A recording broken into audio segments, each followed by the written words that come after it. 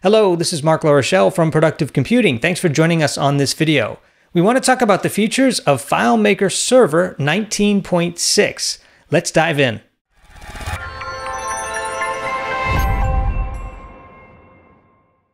So this particular video will focus on what you need to know for Claris FileMaker Server 19.6. We'll have a separate video for FileMaker Pro 19.6.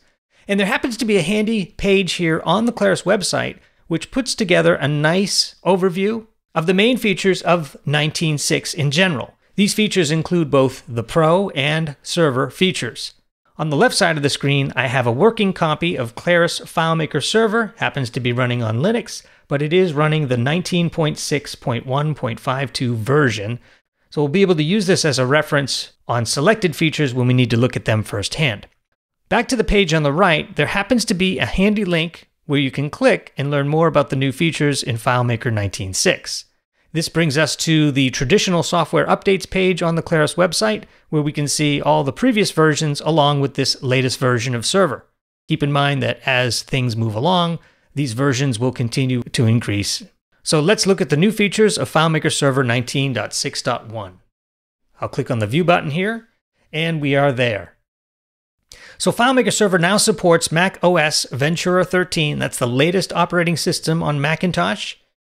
This means you can run FileMaker Server on a Macintosh. It is compatible with the M1 chip, the M2 chip, and the M3 chip, I'm sure, when that comes out.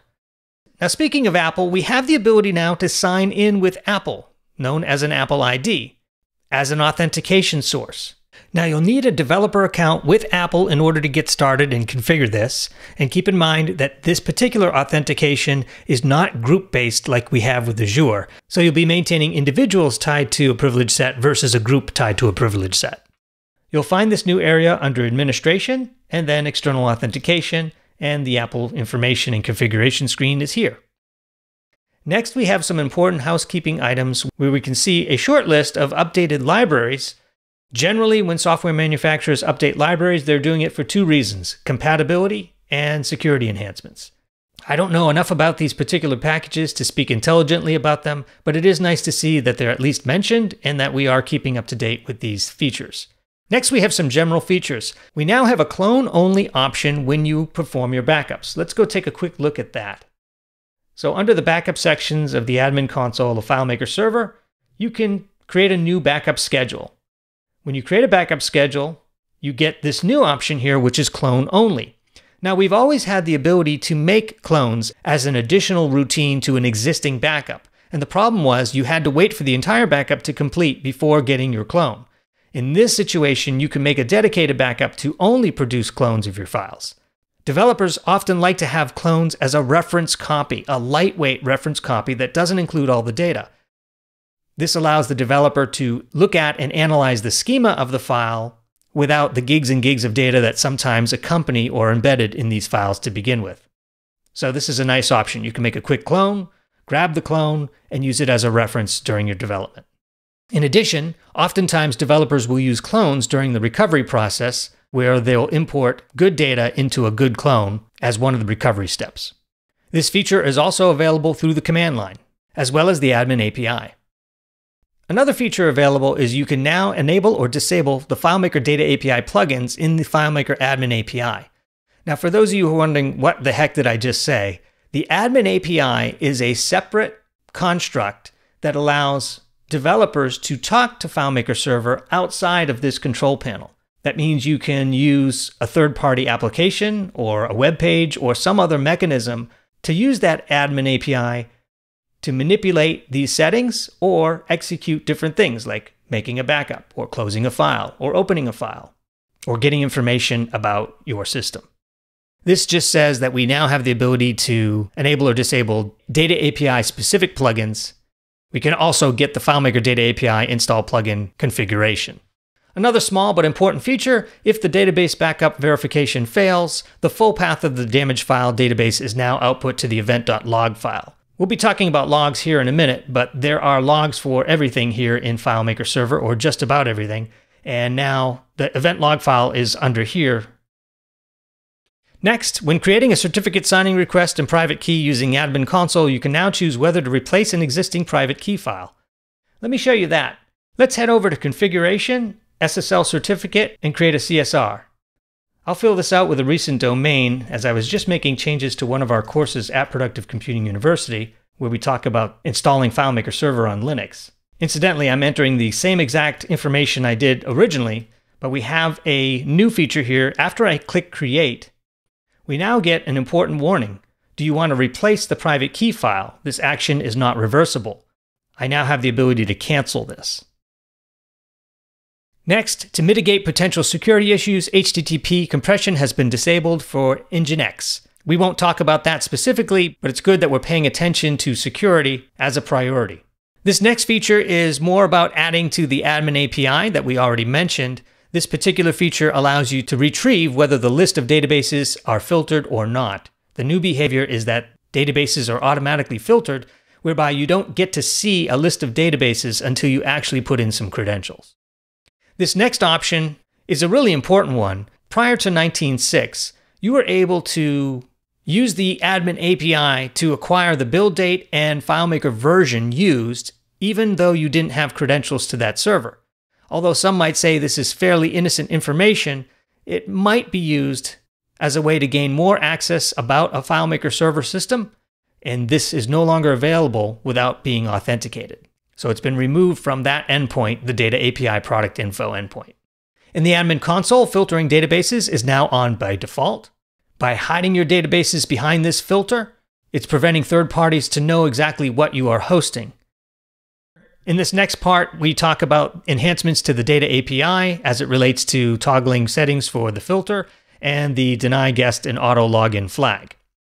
Ah yes, one of my personal favorites, the FileMaker Data Migration tool, also known as FM Data Migration, is now installed with FileMaker Server in the installation folder under FileMaker Server Database in this location for Mac and Linux and this location for Windows. Prior to this, we had to direct people to the Claris website, and it wasn't always easy to find that particular link to the data migration tool. For those of you who are wondering what the data migration tool is and how it can benefit you in your development, please check out our free course for FM Data Migration Assistant, found at productivecomputinguniversity.com. Next, we have parallel backup file groups are now remembered by FileMaker Server between restarts. These persistent file sets are used during backups started from the CLI, scheduled backups, and progressive backups. So it's beyond the scope of this video to talk about parallel backups, but the settings now persist across restarts. The log viewer now has access to the fac.log file. Let's go over to the log viewer again and see that we now have the fac.log. The FAC log will generate log information related to Admin Console activity and the FileMaker Admin API. It'll also keep track of activities including starting and stopping the Admin Console and SMTP notification test errors. And they just make a quick note that this log is not available in interactive view. The interactive view is a neat option here in FileMaker Server where it combines multiple logs into a single listing that can be filtered and searched on. Now, this is a big one for those using WebDirect. We've got better CSS caching. It's been optimized now to allow Java Web Publishing to request CSS layout caches only as needed. And we have CSS layout caching performance improved for auto-resizing layouts. Now, this next feature is something that used to be in the old product way before FileMaker 19, but they've brought it back, and I'm so glad they did because it's something we really need here at Productive Computing when it comes to hosting. It's this notion of administrator roles, and although it goes beyond the scope of this particular video to describe all that, we do describe that in our Mastering FileMaker Server course available at Productive Computing University. This course now includes lessons on how to install FileMaker Server and Claris Server on Linux. So the feature of administrator roles allows you to designate individual and specific folders where you can isolate databases in those folders. These folders can then be directly administered one by one individually as groups so that you could have, let's say, the design department responsible for their databases and the development department responsible for their databases, and you can assign administrators to each, allowing important critical functions like closing databases and acting on backups contained within a defined scope of that group. This is a huge issue, especially in advanced environments or for environments like us as a hosting company where we need to give individuals at a company different access to different folders based on their scope of privilege. This one will be beloved by international customers. We now have the ability to do optional date formats within the FileMaker Data API. 0 for US and 1 for file locale, or 2 for the ISO 8601. If not specified, the default value is 0. Prior to this enhancement, all data API calls would return dates in US format.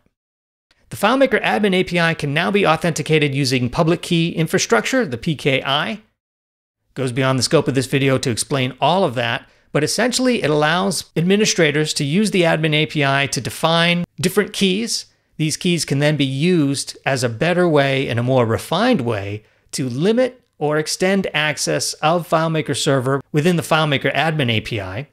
It's just a more robust security model, providing more flexibility, and it's a more mature approach to the FileMaker Admin API.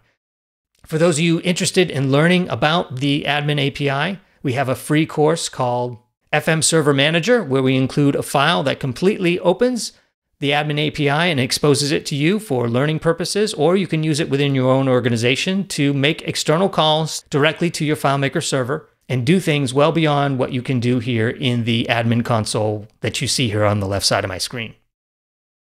Next, we have an enhancement to the OAuth offering. This just makes the screens more user-friendly, whether OAuth is on or not. It makes the sign-in options visible or invisible and simplifies the login process for the user. Next, we have the admin console is now accessible even when the database server is down. Check out this feature. This is something we've never had before. I'm going to go to configuration and stop the database server. I'll give it a 0 timeout and stop the database server. Now check this out. Take a look at the top of the screen. In red, it says the database server is not running. Yet, I have access to many of the pieces, parts, and components of the admin console, even though the server isn't running. This has been fantastic. This allows us to make and tweak changes while the server is off, prior to users being able to log in. And then when we're ready, we can start the database server back up again. This is just a more user-friendly and more appropriate way to handle administrating FileMaker Server with this admin console. There's no reason to hide the entire console just because the database server is down. This is a welcome feature here for us at Productive Computing, especially for the hosting team.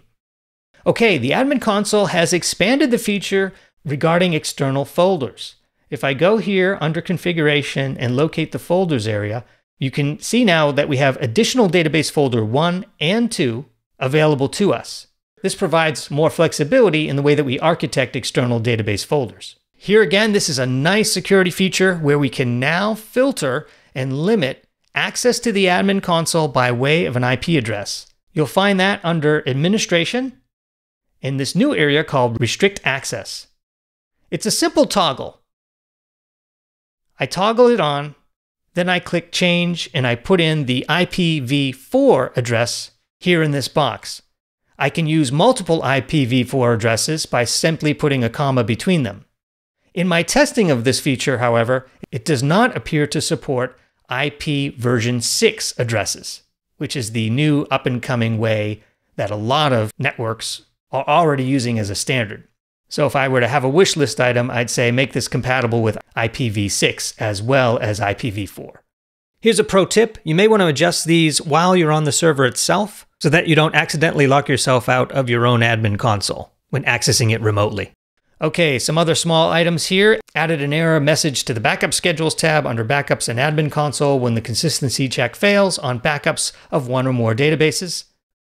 A new filter database option has been added to assisted install to enable database file filtering upon installation. The default value is 1 enabled. This is just for the assisted install file. You use the assisted install file when you want to automate the installation of your FileMaker server. And then new on Linux, custom web publishing with XML is now available. So that concludes the main features. Down here we have addressed issues, also known as bug fixes for Windows, Mac, and Linux, as well as all three. Quite a long list here, and I like how they're detailing all the bug fixes. They also list any known issues that still remain. If you are interested in looking at the bug fixes, feel free to just look at this document. You can find it on the Claris website. Thank you for joining us on this video. I hope you enjoyed learning about the new features and enhancements for the Claris FileMaker Server 19.6.1 release.